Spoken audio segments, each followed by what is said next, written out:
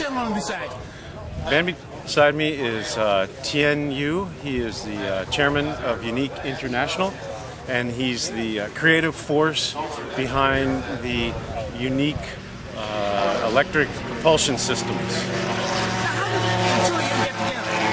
Well, first of all, Mr. Yu developed also the E430 two-place light sport aircraft that's been flying here at Oshkosh Air Venture. And we met through a mutual friend in Friedrichshafen, Germany at the Aero Exposition. And that's where this was roughly 3 months ago, that's where we decided to do a joint venture and build the airplane. How did you get involved in the electric power packs? We make lots of radio control electric power airplane, and we decided to make it bigger because, looks like technically it's possible. So 3 years before we start that, we make 10 kilowatt on the paramotor. This is 20 for the single seat. We also have 40 kilowatt on the E430, which is two-seater power glider. And how long has this been in sort of production stages? Like, how long has it taken you to get to this stage? 3 years. We start 3 years before. So it's only taken 3 years to get to this point? Yes, it's too short.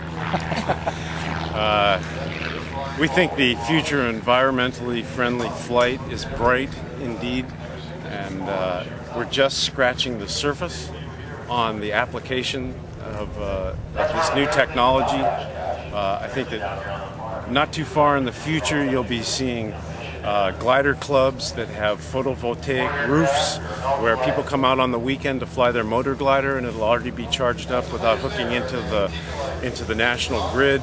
I see many exciting things coming in the future, and the Spyder by Unique is just the start. Now, this Spyder is not something that just you took off the shelf and stuck an engine pack on it. You've done a lot of work on this in order to get into what is really a legal Part 103 Ultralight. Yes, it was a big challenge to get the airplane below 254 pounds or 115 kilos, which is a new international class for less regulated aircraft. We had some carbon fiber used in the structure and on the fairing, lighter chrome moly cage, lighter aluminum parts, reduced the fastener sizes from the standard Spyder kit, which was also basically the two-seater structure. It was a lot of fun, it was a lot of work, and it's very fulfilling to be here at Air Venture 2009 flying an electric aircraft. Thank you very much. Thank you. How long can you actually fly on this unit as it comes now? We believe we'll get the times with this unit up to 40 minutes. Currently our longest flight's been 15. We're trying to be very conservative with it because it is a proof of concept and a prototype. And we're just going very slowly with it to make little steps. And what kind of power are we actually using, like engine-wise?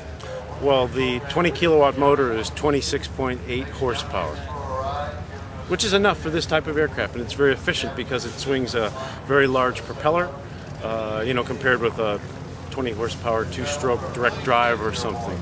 There's actually really adequate thrust. Now, are you looking at, in the near future, going to larger battery packs for longer life, or what's the... I'd rather see us reduce drag and weight on the airframe and work around this. This is a beautiful package size. It's 77 pounds without the propeller.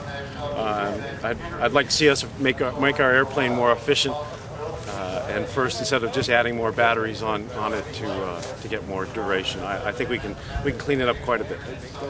And between the two of you, you're looking at doing what in the near future? We're not sure. We're going to have some meetings and work together in the future. It's very exciting for me. Thank you very much for your time, Matt. So, if we want to get more information on the airplane and on the batteries, where do we go? Around the power packs. Unique.com. Unique.com. YUNEEC.com. And for the Flightstar? Well, we'll have some information up on fly-flightstar.com soon. Thank you very much for your time. You're welcome. Thank you. Thank you.